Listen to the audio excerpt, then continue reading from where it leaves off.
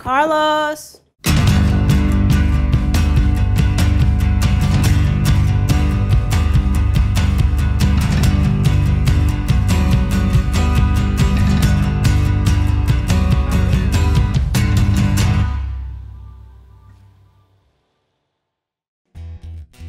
I'm Jenna Vrablick. I am the executive producer of Food Truck Heroes. Hey, Empanada Guy here. Welcome to Food Truck Heroes. I've had the honor and privilege of working with Carlos. He's such a diva. Carlos! Coming! See, total diva. What's up, Bobby? Hey, what's up? I was just telling them all about you and how excited I am to be here at the restaurant. And full of a room of red.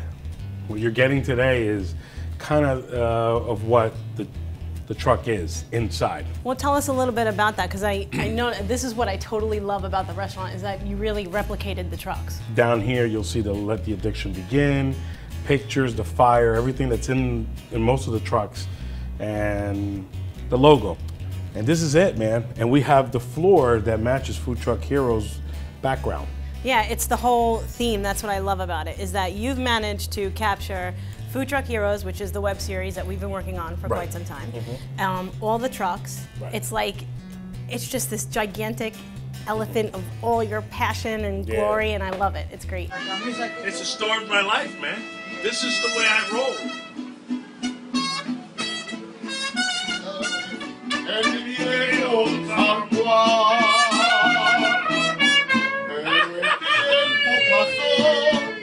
Wow, this looks so nice. Look at what we have set up I for feel you. like I'm on a 2020 interview.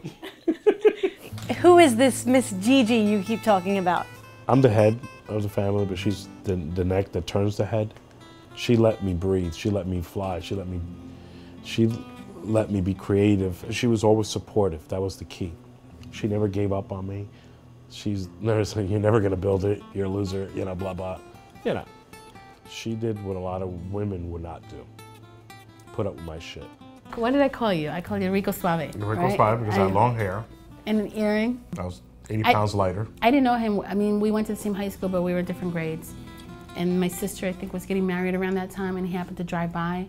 He stopped to say hello to friends, and that's when we met. I didn't pay him any mind. Like most girls. And then, like, I think a couple of months later, I get flowers at my office, and he asked me out to dinner. Porque yo soy romántico. That's exactly why. That's why. I always tell my kids, if you're 50% of your mom when you grow up, I mean, you're good. I wanted for my kids what I couldn't get. Nurturing and caring for the kids and taking care of the basics that I didn't have growing up. She did it. She nailed it. She nailed everything. Leading up to when we got married, we kind of did everything on our own. Our wedding, everything. There was like no help from anyone. We didn't even have a knife to cut the cake, remember? Yeah. From day one, we always did everything on our own. How would you describe your stepfather? It was a world of inconsistency. Of my stepfather was the opposite of my real father. He was a dream builder. He was a risk taker. People fell in love with him. He was just an amazing human being. However, he became one of the biggest cocaine drug dealer in the early 70s into the mid 70s in Newark and then into Florida. Eventually he got murdered. He was a peaceful man, a loving man, and yet ran his business with an iron fist, but with love and compassion, which was really weird. We had guns, machine guns. We had everything around our house, but never used them. I always thank God for baseball, because baseball kept me off the streets. It kept me off doing the things that I shouldn't be doing. But I learned about teamwork, how to play together. I learned about winning. And I realized that winning in baseball is like life. So as I got older, I realized, man, I still apply those principles today. 1, 2, 3. Empanada Guy. Ramapo College, realized that I had a major rotator cuff problem and baseball career was gonna end. at a young age. So I put in for a job working in the human services field. All I know is that I ended up in this room somewhere in Rivervale, New Jersey, in a cluttered office, a really small office for Spectrum for Living at the time, which serves the mentally and physically disabled people. But I didn't register that in my 21-year-old head. The guy goes, well, I only have this position available, but you have to have some experience. I said, listen, whatever it takes, I'll do it. Just train me and I'll do it. I guarantee you I won't do you harm. And that's what started my career at Spectrum for Living. What was it about Carlos that you knew right away that he was an easy hire? He just had a little inner fire, you know, that you could see that he had something in him. You can't have more dysfunctional background than I did. I can handle it, Mike. I can do it. And you know, he was outgoing. He's a great guy to talk to. Still is. Talk a whole lot of trash. Look at that mullet. They kind of took a layer, all that steel, the cage out of my heart, and then I became like very sensitive to other people's need. I tell you, he's an extraordinarily easy, outgoing person. That's about, you know, the best I can say, or even the worst that I could say. He's a good human being, very good human being. And, you know, anybody here that knows him, within the agency that knows him, you know, will tell you the same thing. I'm sure Gary probably told you, Gary's crazy. Hi, Gary. Nice to meet you. Hi. Hi, Carlos. This was where it all happened for Carlos. This was his office. Pretty impressive. The building has, as I mentioned, there's about 3 rooms. There's also a craft room in the far corner. Where's the empanada room? This whole place was the empanada room. It all started over there. One day he brought in empanadas, and I never had them before. And he said, well, you got to try this. And I'm like, you know, this is good stuff. Why aren't you selling these, you know, white people in Bergen County? We don't have this. You know, the thing about Gary is he's honest. You get what you get. He said, it's too much work. You know, like it's just impossible. But you know what happened is I think it got stuck in his brain, because that's what happens to Carlos. And he just started off where he started just making them and just selling them to anyone who could go, who would buy them. I'd say he did that for maybe about a year or so, and then he decided to take off with it. So, best movie ever made, though, I tell you. And I told Gary, I said, Gary, you don't realize to this day what you've done for us. He doesn't feel like he did anything. That moment when they were in that office, and he said, you know, you should do this, you should, you know, sell this to the suburbs. He doesn't realize the direction that he put us on. And I will forever be grateful to him, forever. I went back home, did some researching, and started putting things together, doing the research. Flour, dough, and all this, meat. How much would it cost me? And do the breakdown. And then I realized, okay, somebody has to do this. This is a manual business. I'm in a garage, which I converted into a family room. And you see me all the way in the corner, and my wife walks in. She's like, what are you doing? I said, I'm making empanada. And she's like, all right. I said to myself, I'm gonna do this all by myself. Even if my wife doesn't support me. Not that she didn't, I didn't care. I'm gonna do something. And I'm not gonna depend on nobody. I'm not gonna depend on contractors, partners, wife, friends, family. I don't care. I'm gonna build this. I'm gonna become a multimillionaire. I'm gonna build this thing.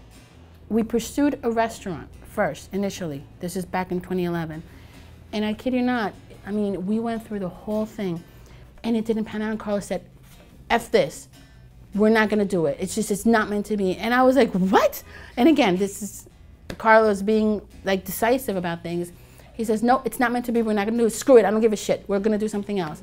He went back to the idea of a food truck. That's when you aggressively, he drove me crazy. And he was still working at the airport, drawings of what the truck would look like. Bro, you're about to make me cry, bro, and I don't cry. All right, stop. Bro, let me tell you something. We had a conversation inside of a freight car. He was already in a different level. I'm sitting in the car talking about these dreams. And I'm like dilly-dallying, you know, playing with my thumb. And he's like, He's full of shit. he goes, Carlos, do you realize that you're inside of a cart, a baggage cart? One Sunday we were having breakfast at the diner and you get a phone call. Right. And he placed an order for like 500 empanadas and we were like, oh my God, remember that? Yeah. Well, the thing is that if I can do it with one, I can do it with another. So I said, all right, if I can sell 500 here, I can sell 500 tomorrow. Once we got that food truck, we never looked back. It was like the moment it hit New Jersey and it hit our driveway and it was wrapped, boom, we were doing feasts. And we dragged our kids in it and they had no summer. They were working. Jessica was 9, 10 years old and she was working that window and freaking 90 degrees inside that truck. And Jennifer would help out taking care of Jelly, and it was heart-wrenching to see my kids there every single day. It's not like things fell into his lap. Everything he's done has been, it's just the blood, sweat, and tears. Everything is an uphill battle with him. He laughs about it, and he's constantly posting, you know, on Facebook all these, you know, the good things, and, you know, keep on going, and he's very positive. How can you not root for a guy like that? I am freaking excited. My experience in lifetime, when I got the email from my wife, she goes, you got to do this. This makes sense. I read it. I said, wow, you know, finally I get an opportunity to put my product in the supermarket shelf. Being a superhero is a big statement. Absolutely. Have you done anything heroic? Yes, I'm a father. Is that what drives you? Yeah. Every day. Carlos, you are a supermarket superstar.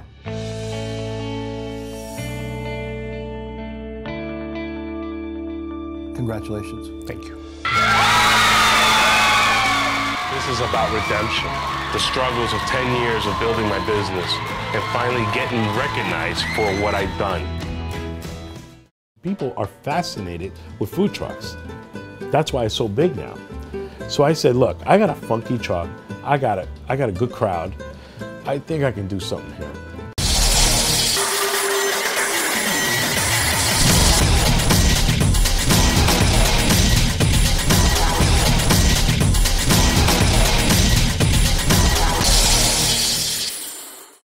Food Truck Hero is about the American dream, a nobody becoming a somebody. It's exercising free enterprise. It's people having their destinies on their wheels, you know, in their hands. It's building a business with their family, their kids, everybody in there. And you're gonna see on Food Truck Heroes that it's not only about me, it's about other people's lives on the road. Now, all 3 trucks are different. They're all designed a little differently, but all 3 of them are amazing. Over here to my left is the mothership, which is truck number 1. Truck 1 is managed by Chef Freddie. We built 2 years ago. It's a 20-footer by 8, pulled by a 350 diesel van, and this is what started the madness. And from here, my life changed. Never did I think that it was gonna get to this level back then, but he had a vision, and I just went along with it. He used to tell me, Freddie, this is gonna be bigger than we think. And I never really thought of it like that. Truck number 2 is run by Roy. He gets a red jacket. He just started. It took me 8 years to get a red jacket. I got a t-shirt. What makes Roy's truck different? Well, he's got a bathroom. That pisses me off. And he loves to brag about it. We were doing a walk through another truck. I'm walking through it, and I open this door, and I see a bathroom. Like, wow, there's a bathroom. It's like, I want a bathroom. I just should have a bathroom. Total stranger out of left field walked into my life and says, I want to be Empanada Guy. It was one of those things. Okay, so tell me about this thing that you have here. What is it exactly that you have? What is it that you do? And you know, he started talking to me about it, and I was sold on it. And I said, you know what, I mean, has no culinary experience whatsoever, but has a passion. I mean, you can't put a price on that. And I sold my business, and I hooked up with him, and it's been great ever since. This was called the Beast. It comes with a 450 engine, gasoline, with a 17-foot kitchen, with all the bells and whistles, and it also has 2 windows of serving. Carlos came to the house and catered my son's rehearsal there. And then at the same time of me getting out of one business, I wasn't really necessarily knowing what I wanted to do, but the paths just crossed. You know? I'm like, dude, why would a Jewish guy want to have an empanada truck and wear a red bandana? To me, I was just looking to get out of one business and get into another business. Put down some numbers and he showed me what it's all about, and I went with my gut instinct, and here I am today. Number 3 is basically going to be the prototype to what the future will be in the food truck industry. Not only for me, but for other people. Other food truck operators are going to realize that the cutaway trucks are the way to go.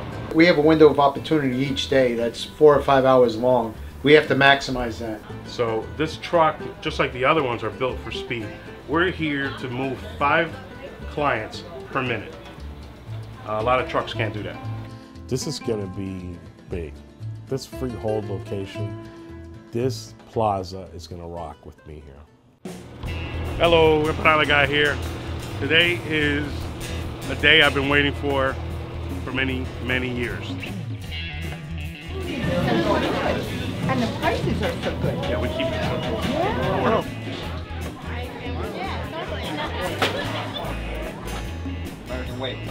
I'm Nolan Higgins, Mayor of the Borough of Freehold, where your restaurant is located. We'll welcome you to the borough. Glad to have you. It's a nice spot, a nice addition to our group of restaurants in town.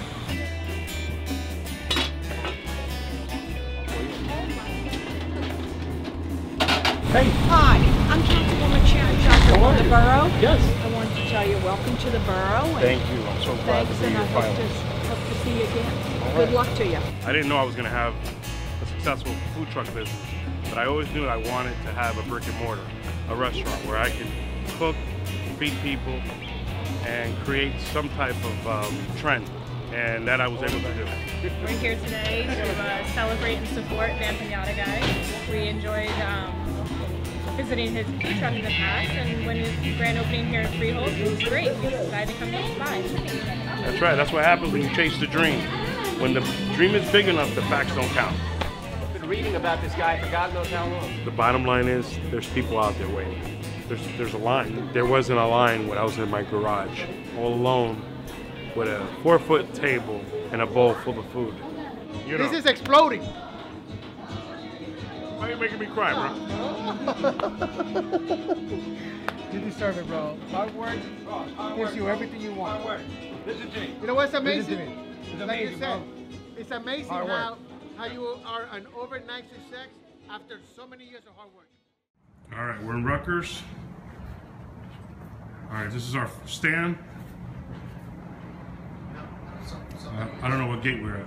We're at section 118, 17. There you go.